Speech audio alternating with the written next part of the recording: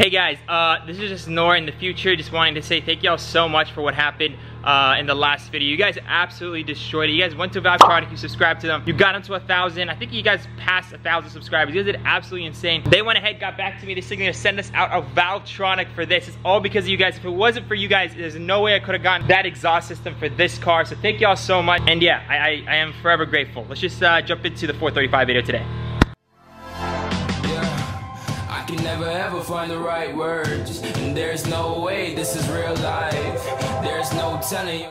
What's up guys, welcome back to the show, welcome back to another video. And today we're at the shop. Actually, it's already all cleared up, mainly because yeah, your man got here before you guys, so sorry about that. Anyway, got the 650i outside, got the pretty much the X5 out. I'm gonna go ahead and jack up Jonathan's car and just move it slightly over there, so it's just be a whole lot easier getting to the lift. But yeah, you guys saw from the title of this video, it's time to push the 435 to its max potential, at least on stock turbos. And then once we blow these, you know, we're just gonna have to upgrade them. So enough blib blab, let me go ahead and get the 435 in here and start showing you guys everything that I have so far for this build.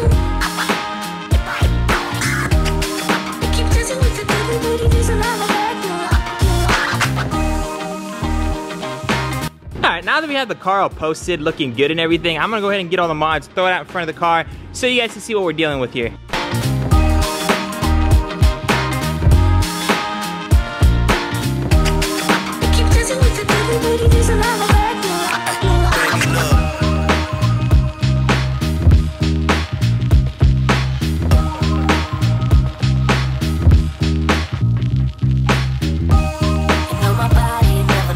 And just like that, guys, after a few, like I don't even know, 30 minutes, you guys, you see, I kind of went ham. I think this is like probably a couple $1,000s worth of stuff that I got for the 435. I just decided, you know what, I've never pushed a car in insane power gains before. I went out of my comfort zone in the last video and actually straight piped the 650i. I've never actually done anything like that before in my life. And it's actually stuff I kind of want to do in this channel. I don't want to just rebuild, you know, and restore BMWs. I kind of also want to modify them to its extent. But obviously, I don't want to blow up anything because that defies the whole save BMW thing. So I decided for the 435, I want to go ahead and do all the maintenance, knock that out, and then just go full throttle on performance, and then go stage 3 hopefully is the goal. Only thing I'm missing here is the fuel pump. It's the only thing I'm missing to actually, I believe, to go stage 3. I need to do a little bit more research on that. But my goal is to push 400 horsepower on this thing by the time all these mods are installed. If you guys don't know, currently the car has a charge pipe, an intake, an intercooler, and in terms of bolt-ons, I think that's about it. I do have a boost pipe, which is actually right here, so I'm gonna add that to the thumbnail as well. But yeah, guys, I'm super stoked. I hope you guys are super stoked as well. We have so many things here to modify the 435.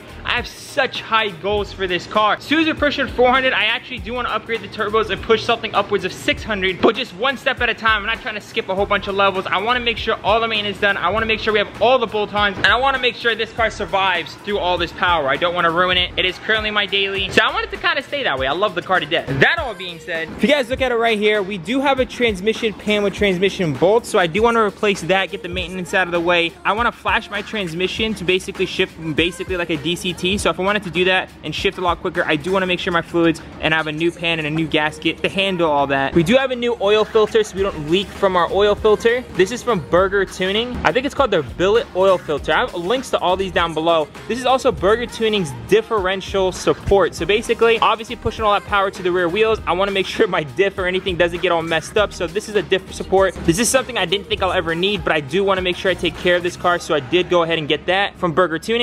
All the bolts for it. This is actually a front GoPro mount that actually bolts right there. It's pretty cool. It's from BurgerTuning as well. And this, I ordered this so I can capture the footage of when this car is pushing insane power gains. I want to be able to capture the footage from the front end of the car. So I think that's a pretty nice touch. I just went ahead and ordered it while I was there. Coming around to over here, this is what everybody's been waiting for. A VRSF catted downpipe, not catless. So I'm not going to be shooting flames, but I am going to be basically like it's going to sound like an AK-47. It's going to sound absolutely insane, but it's also going to take some of that smell away that catless downpipes tend to create. So I don't want to go full catless. This has, I think, only 200 cc's compared to an 800 cc regular cat. So this is basically not much restriction, but at least blocks off most of the smell. Coming down here, I also have a boost pipe. It's the last bolt-on that I don't have on the car. So I went ahead and got that. This is from KiesMotorsports. It's just an air conditioning filter. I just felt like I should get it while files on the Kies Motorsports website. So, you know, we're doing all the maintenance right now. My oil filter housing gasket, as you guys know, was leaking. So I went ahead and ordered just pretty much upgraded oil filter housing and the oil filter housing gasket. This actually helps cool the oil, I think by 10 or 15% more, which is super cool. So again,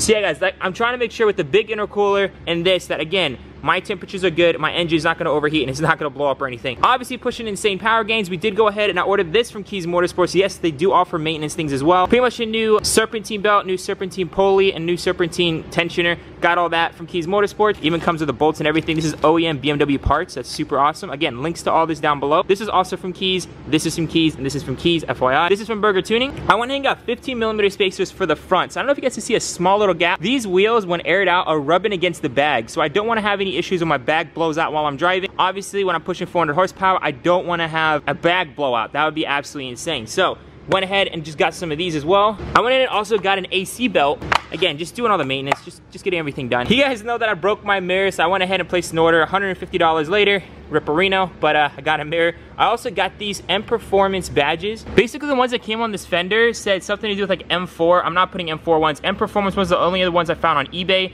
and I just want to fill this in. I don't like it, so I guess it's better than nothing, and at least it doesn't say M4, which is pretty nice. For those of you guys who are kind of like me, not just about power, but also about sound, this is a blow-off valve that bolts directly to the turbo, so this is gonna make the turbo have an insane sound that not even the intake can match. Like the intake makes a tsh sound, this should make it like a, I'm gonna sound super weird, like that, like a tsh, something like that. I don't know, I sound really stupid trying to mimic that sound. Anywho, but I do have a blow-off valve. I went ahead and picked this up from Kies Motorsports as well. This is actually Kies Motorsports' most recommended blow-off valve, so went ahead and got that. Coming around, I also want to make sure in terms of stability, we are good. So I went ahead and got a strut bar from Kies Motorsports. This is an aluminum, very lightweight. I remember I got one of these for my 335 and it actually makes a big difference. I went ahead and got one of those. And then obviously got brand new transmission fluids, and I also got diff fluids because again, I'm not trying to blow my diff, not trying to blow my transmission. This car just had an oil change about 1,000 miles ago, so I'm not too worried about the oil. But like I said, we're gonna be upgrading the oil filter housing. This is again from Kies Motorsports. So yeah, a lot of things, guys, a lot of things. I honestly cannot believe I ordered all this. This is like, that put a huge dent in my wallet. A lot of this stuff thankfully is sponsored, but a lot of this stuff wasn't. So all the things from FCP Euro, VRSF, some things here and there from eBay, obviously cost me out of pocket. I still spent over $1,000 myself, and I got the rest of these. But I just do want to say shout out to my sponsors like Kies Motorsports and BurgerTuning for making this happen, because again, pushing those type of power numbers without actually doing maintenance or getting the right support will mess up your engine, transmission, differential, a whole bunch of things. So you do want to make sure you're playing it safe. That being said, I'm gonna go ahead and take a sick thumbnail, obviously, because I want this to, you know, come out in the thumbnail, and then we're gonna go ahead and start getting into some of the mods, some of the maintenance. I think it's gonna be separated into a couple videos, mainly because there's a lot of things here, but in no time, this is gonna be tuned to stage 2 and hopefully stage 3. All right, without further ado, it's enough talking, Nour. Let's get right into it. So first things first, I just need to fix that. That needs to get fixed. So this is the before, and just like that. Actually, that looks really good. I actually really dig it. What the heck? That actually looks really good. Damn. All right, cool. It says M Sport on the sides, but this actually, I'm actually really shocked. This actually looks really good. What the heck? It matches that M stripe, and it matches the interior door seal, so that actually looks really good. I actually messed with that. Let's go ahead and add the other side. And just like that, guys. Alrighty. For this next one, I'm gonna have to actually move the car a little bit, so 1 second. Guys, what the heck? That actually looks so good. What the heck? All right, anywho. Time to pop up this cracked one and go ahead and place in the new one.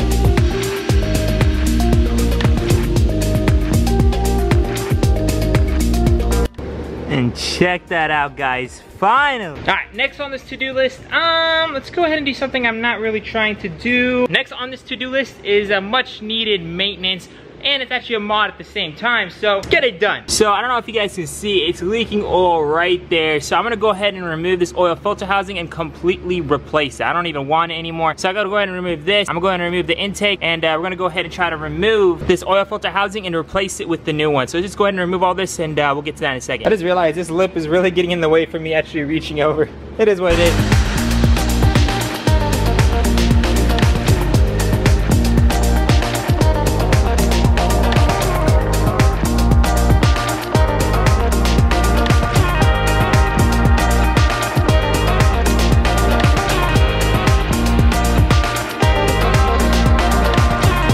Guys, I think it's pretty much ready to get pulled out now, so that...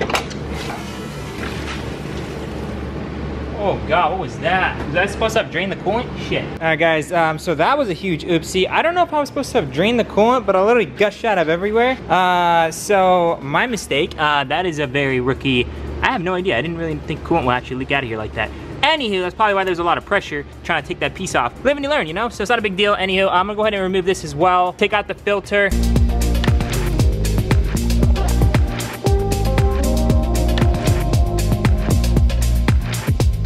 All right, guys, so this is the original oil filter housing. So pretty much that's all removed. I'm gonna go ahead and keep this just for, you know, I mean, just for the heck of it. I mean, it is the original parts of the car, so I don't wanna just throw it out or anything like that. The gasket actually doesn't seem to be in terrible shape. I don't know why mine was leaking, but anyhow, we're just gonna get this done. And then as for this, we are gonna remove the gaskets and move it on to the new oil filter cap, mainly because, yeah, we got a Bulletstone one from BurgerTuning, and then we do have a new oil filter housing from KiesMotorsports. So if you guys need an oil filter housing, check out KiesMotorsports, it's the performance one. And if you guys are trying to get a more sturdy oil filter cap that won't leak oil, make sure you check out BurgerTuning, both linked down below.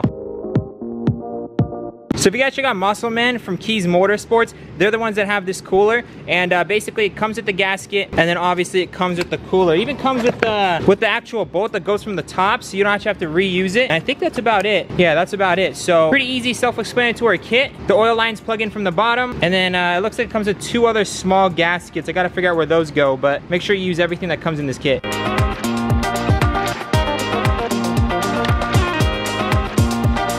I guess now we're ready to go. Let's go ahead and install the new filter. You guys, check out the machining on this thing. Oh my God. All right, let's go ahead and install it.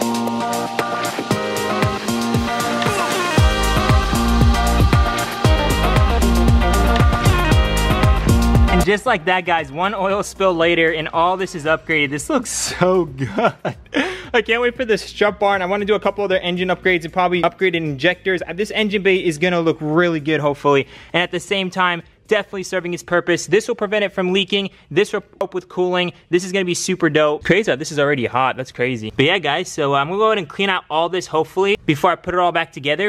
I'm gonna have to head down to Walmart and get some shop rags, so I have to clean up this entire mess, and at the same time, clean up this whole area to make sure there's no more oil leaking, because obviously, you don't wanna leak oil. That's bad. That's obviously bad. And if you guys like these products, make sure you check out BurgerTuning, link down below, and this is from KiesMotorsports, link down below as well. Next up on the list, I wanna go ahead and replace the serpentine belt, new pulleys, new bolts, new tensioner, just because I don't know how many miles has been on this one, and I just want to do this as preventative maintenance. N54s are notorious, like this one, for snapping the belt as it's driving, and if it actually gets sucked into the pulley, it's a nightmare. I don't know how, it could be something simple for Jonathan, but it could also be worst case, and it needs a bottom end rebuild. So obviously I'm not trying to deal with that, so we're gonna go ahead and just replace everything here. Also, this is all drenched in oil because of previously and of today, so let's go ahead and just replace all this with brand new stuff and new belt. No oil or any residues on this new belt.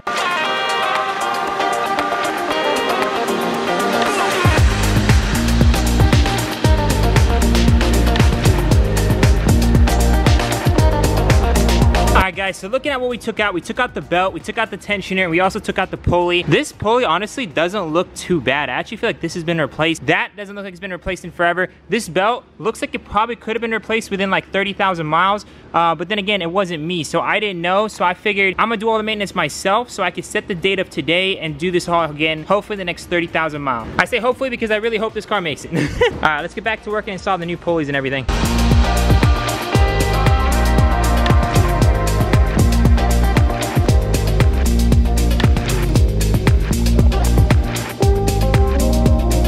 Much got that pulley in there now and that tensioner in. So the tensioner, I haven't pulled this thing out yet. Don't pull it out until you actually get the belt on there. It makes life a whole lot easier. I made that mistake on the 650i and it was a pain. So that being said, this needs to be torqued down to 38 Newton meters, and this needs to be torqued down to 60 Newton meters. So just FYI, if you guys are doing your maintenance, just some tips. 60, which is a lot more than this. This one, I think I actually torqued it 45, which is actually really, luckily I didn't snap it. So I was looking at foot-pounds instead of Newton meters for that one, but thankfully it's good, so I'm just gonna leave it as it is.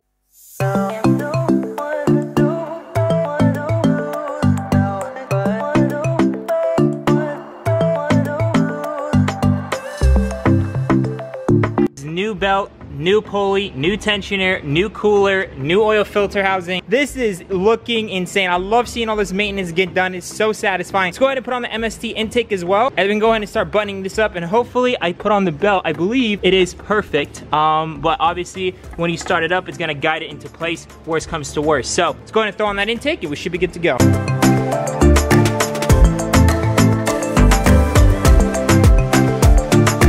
As for now, we do have to get the car up because you have to put in a 15mm spacer. The wheels are, for some reason, rubbing against the bag. So let's just go ahead and jack it up, remove the wheel, and figure that out. And then hopefully we can still air out because that would suck. We might have to roll the fenders. I don't know. We're about to find out.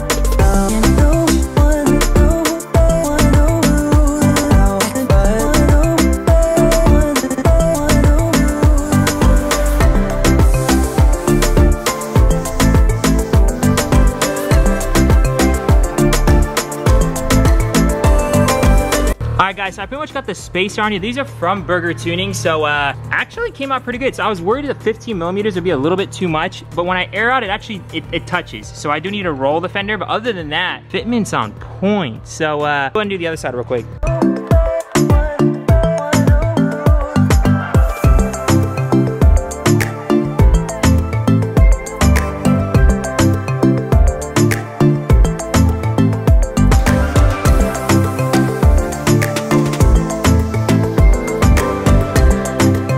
I don't know if you guys can see, but the wheel is flat on this side, and now the wheel is more cambered in on this side. When I air out, I kind of want the wheel to tuck instead of be right on the side. So I went ahead and adjusted those camber plates. I'm gonna go ahead and adjust the coils on this side as well.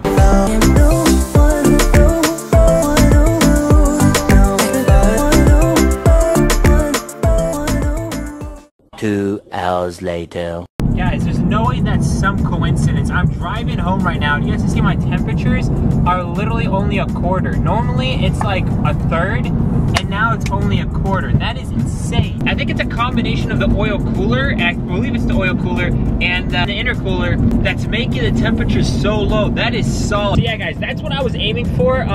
Basically just trying to keep my levels low. This is looking really good. Cannot wait to push some major power on this car. I've been cruising at 80 the entire highway. It's been about 30 minutes and my temperatures are super low. So I'm super hyped for this. That means we're gonna get all these power gains. I know my engine's at least being cooled down properly. Make sure to smash that like button if you guys are enjoying the content. And anyways, you guys get to vote. Do you guys want to see a 650i video next, or you guys want to see a 435 video next? So there's gonna be a poll up there. Go ahead and go to the poll. Vote 650i or 435. Regardless, we're gonna be doing both contents, but at least for the next video, it's your guys' pick. Go ahead and choose. Without further ado, y'all, I love y'all so much. I'm gonna go ahead and drive safe without holding this camera. So I love y'all so much. Remember to stay humble. I see you guys in the next one. Peace out.